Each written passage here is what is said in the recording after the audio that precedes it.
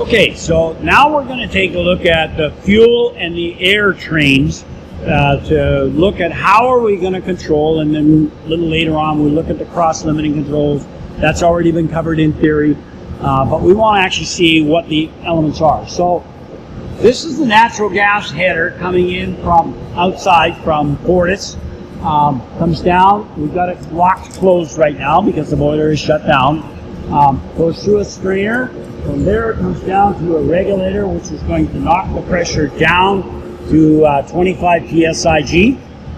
Gas pressure is coming in at about 60. Then we go through to a Daniel Senior orifice changer, which you guys have all seen before. And the orifice changer in here is monitoring the gas flow. Goes up to a flow boss. The flow boss is actually getting the differential pressure across here and calculating what the flow is. It's okay. And then we've got the temperature sitting on the downstream side here. We know what the pressure was constant. The gas comes up, goes through this line here, and goes into a turbine flow meter. This is the one that we're actually going to use for control. It's far more accurate. It has a much higher turn-down ratio. The orifice plate over there, no matter how you cut it, it's a 3 or 4 to 1 turn-down ratio back to our flow metering. Whereas the turbine flow meter's got a 100 to 1 turn-down ratio. The turbine flow meter is, we're also measuring the temperature of the gas, and we are measuring the pressure of the gas, and that goes into this Cameron flow computer that actually computes the gas flow, temperature, and pressure compensated. So we got high turn down plus dead accuracy. And then that gas comes along on this line here, following my laser, and goes down here, and then goes through. There's a gas cock right there for if we're working on the boiler and we've got to isolate it, we would pull and lock that closed. There's gas pressure coming in, and it looks like we've regulated that down to 20 psi. Okay, I said 25 earlier, and that was what the original spec was, but we're now down at about 20.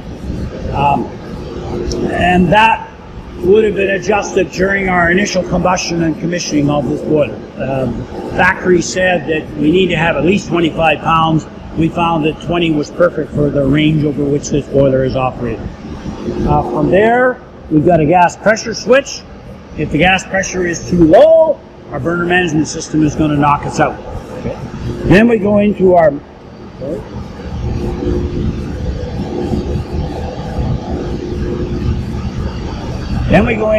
maximum valves, which right now this one is shut. They're both shut because the boiler is down, so you can see the word shut on there maybe. This little line right here is for testing of the valve. It's a bubble test to check to see that the valves are holding closed. The gasketer will do that. Then, just down at that, there's another valve, but between the two valves there's a takeoff here which goes to a solenoid valve. That is part of the double block and bleed. You've got an upstream block valve, the Maxim. Let's go over the other side here. You've got a downstream valve, which is the Maxim, and then between the two is the vent valve. So in its current situation, the blocks are both closed, the vent is wide open. As soon as we go for light off, what's going to happen is the vent is going to close, the upstream block is going to open, and the downstream block will open, but at a controlled rate. It's hydraulically or pneumatically controlled inside. It can be either hydraulic or pneumatic. This particular one is hydraulic because I don't see an airline coming to it.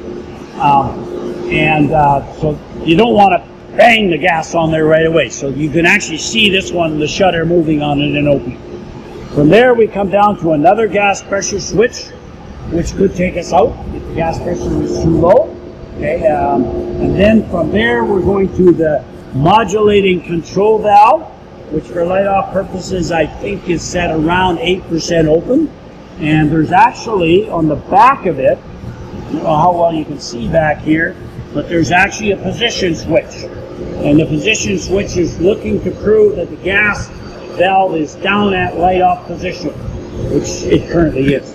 From there we go through another shut-off valve, and this micro switch is part of the burner management system. When we are on oil, that guy has to be in an open condition. Okay.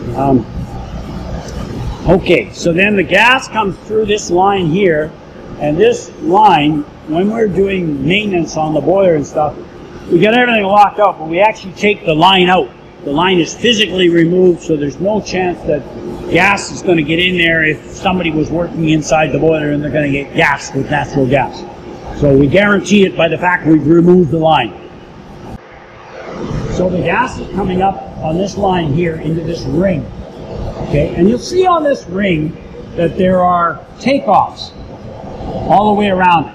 And the takeoffs are actually two spuds that are going in there. So they're nozzles with orifices in them and multiple outlets on them. And these are kind of neat the way they're set up. Then there is another takeoff right here, this one, which has been preset and locked in position. We did that during commissioning. This is actually putting gas into the minimum flame burner. There's a stabilizing flame which is in the center of the burner, and that's what that is for. So it never will go down to zero flame. These guys, these spuds, you can actually take and rotate them. And so if you look at them, we've got a union sitting on them, and there's actually a calibration dial right back there. Okay, little calibration dial. And we've actually marked where they need to be. So we rotate those to establish the length over diameter ratio for the flame. You don't want the flame to hit the back of the boiler. You don't want the flame to hit the walls on the side. What's unique is Canadian made and patented burner.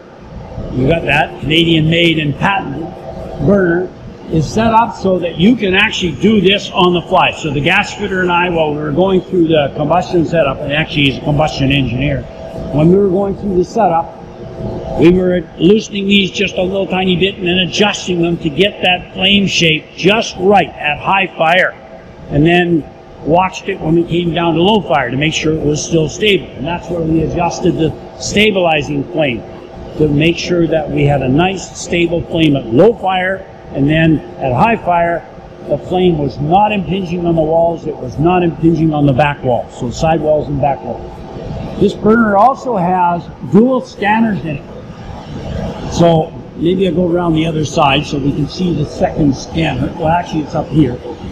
This is one scanner and this is the other scanner. This scanner on the top is looking at the inner flame, that common flame that I was talking about, and then this guy is looking at the outer flame.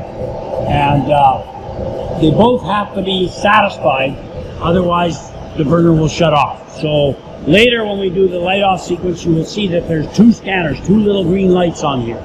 And when these guys are both happy that we've got a good solid flame, they will allow the burner to continue to operate. This red thing that's sitting in here is for the oil gun. And we will take a look at this guy later when we're switching over to oil. And what's really neat about it, it's got this little spring that's sitting right there. And that's a flapper gate, so that when you pull the oil gun out, you don't get a flame coming back into your face. Because we're going to show you in another video that we can actually switch from gas to oil or oil to gas on the fly. We will have both flames in the boiler at the same time. So the boiler would actually be hot and live in there as we are extracting the oil gun back out. And so this protects us from blowback, and that's what it is. It's a blowback device. Okay. So now we've done the gas side going into the boiler. The next part is to do the air side. So we've got a 4-strap fan. And the 4-strap fan discharges down into the wind box. So this section, all the way across here and back up, is the wind box. And if you come to the side, you'll see that it is quite deep. It goes all the way to the burner face. There's an access door to get into the actual wind box itself so that you can see what's going on. In addition to that, we are actually going to monitor the oxygen level in the wind box. And you might question, why would you do that? Well, the reason we wanted to do that is that we had the opportunity to add flue gas recirculation into the burner, and by mixing the flue gas with the air coming in, it lowers the overall flame temperature. And in doing that, it lowers the production of NOx. And so this is a means to reduce NOx.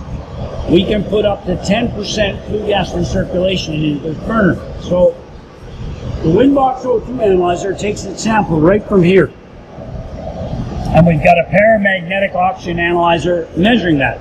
If you're running no FGR, absolutely none, perfectly sealed off, that's going to be sitting at 20.9%. But as you begin to introduce FGR, that oxygen level is going to go down, and it could be typically down around 19, 19.5, 19.8% oxygen in the combustion air that's going in, the mixture of FGR, flue gas recirculation, and combustion air.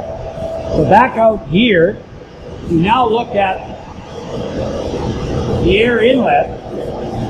Way up at the top of it, there is a muffler to try and reduce the noise.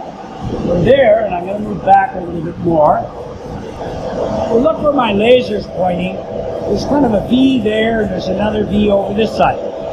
That is actually forming a venturi. And in the middle of it, there is a pitot tube. And the beauty of this is that this produces a tremendous differential without creating a high permanent air loss. Most boilers typically run around 1 inch to 2 inches of water column across the airflow element. This airflow element generates 10 inches of water column. That's 10 times what I've seen on some boilers, or 5 times what I've seen on good boilers. Differential. And when we go to characterize that 20 points, square root extract it and characterize it, it's very difficult. But with such a high differential on here, we really minimize any errors. And as a result, we get an extremely high turn-down ratio on the boiler. So the first damper right there is the air damper. So it's controlling the air coming in. And the second one right here is the flue gas recirculation. So where the flue gas recirculation comes from, and we'll just come back a little bit. The flue gas is coming out of the economizer and going up the stack. Right there's a takeoff, which comes all the way around the back of the boiler and comes here. We are measuring the air, or the flue gas recirculation flow with a venturi at that point, and then from there we're measuring its temperature on that temperature sensor, and we come down to the damper, which is now going to emit FGR, mixing with fresh combustion air into the fan, and the fan is the mixer. Think back to consistency control. And just like we controlled consistency in pulp stock, we had to go through a pump to mix it and get a good measurement, and that's exactly what we're doing back here. We are bringing the combustion air in, bringing the flue gas in, mixing it with the fan, and then down into the wind box and into the boiler. During purge, the code says that we have to purge not only the boiler, but we've also got to purge that FGR line.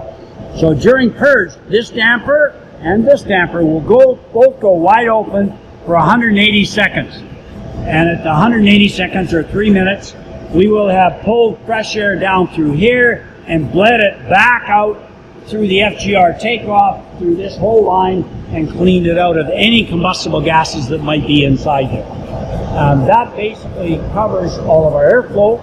Next step, we're going to go upstairs and look at the 2 transmitters that are actually measuring the FGR flow and the airflow. Okay, so we're up on top of the boiler, and here's the flue gas recirculation line right there, and there's the venturi, and off of that venturi, we're measuring upstream pressure, and we're measuring pressure in the throat, and those go to this transmitter that's right over top of my head. This is a 3051 SMD, which is a smart multivariable transmitter. And this guy is calibrated to measure that flow. And then on top of that, we're measuring the temperature to do another compensation on it as required in the DCS. And then the flue gas comes down through, and you can now see the damper drive right there. Okay, that's the damper drive. It's a finish roll drive with a DVC position on it. And then out the back end of it, there are switches to prove the position for open and close on that damper. Now they go directly to the burner management system. The burner management system doesn't take any information from the DCS. It has to do it all on its own, and so therefore it has its own switches. The airflow is coming down through here. We are measuring the air temperature, okay, which is actually wired back into the multivariable. Sorry, wrong. This is the air temperature for the multivariable, okay. And then this is the differential pressure across that airflow element that I was talking about downstairs. You can see the angle on here. So picture the air coming in, getting throttled into a venturi, and then having an annubar stuffed right down its throat. And that will create very high differential coming into this transmitter. Again, a 3051 SMDT transmitter, so a smart multivariable transmitter. The inches, you don't calibrate it with inches of water column. It's actually a computer using a program called Engineering Assistant that you have to use to do all the configuration for this transmitter. Okay, I think we're done.